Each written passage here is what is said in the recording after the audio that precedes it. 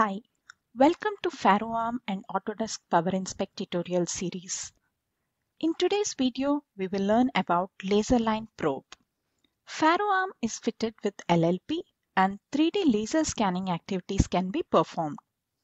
The applications of laser line probes are in the areas of metrology and reverse engineering.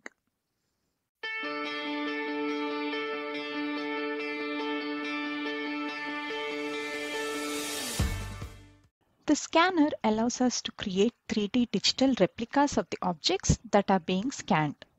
This data can be used to create CAD models which can be used for manufacturing the components. This is called reverse engineering.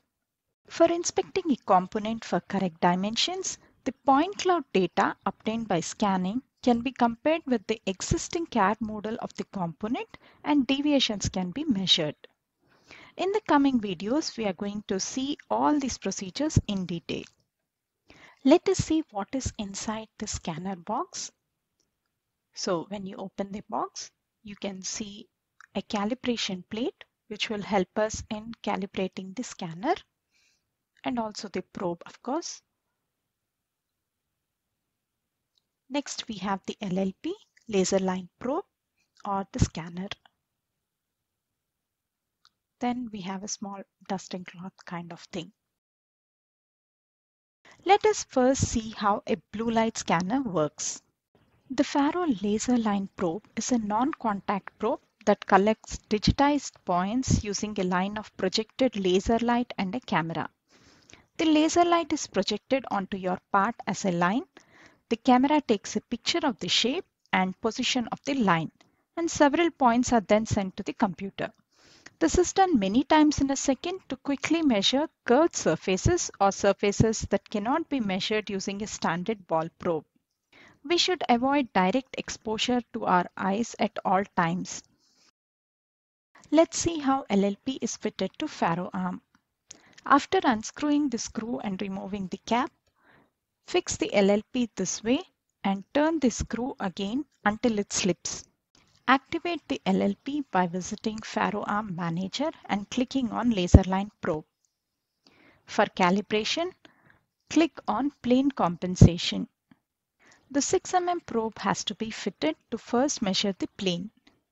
Probe the plane according to the instructions on the screen.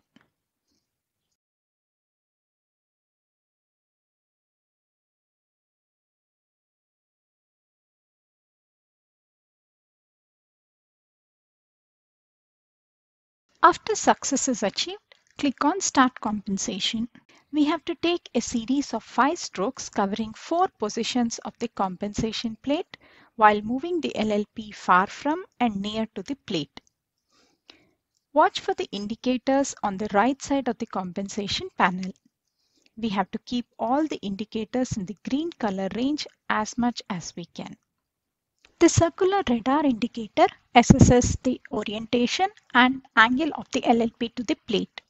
Try to keep the angle at about 45 degrees. Green means the LLP is correctly angled and oriented. Other colors mean that we must correct the angle or orientation of the LLP. The probe twist indicator assesses if the LLP handle is twisting as we make our stroke. Green means it is not twisting. The trapezoid indicator assesses the coverage and completeness of the stroke. As long as the radar and the probe twist indicators are green, we can completely fill the trapezoid with green bars. Let's continue with compensation and see how the strokes are being taken.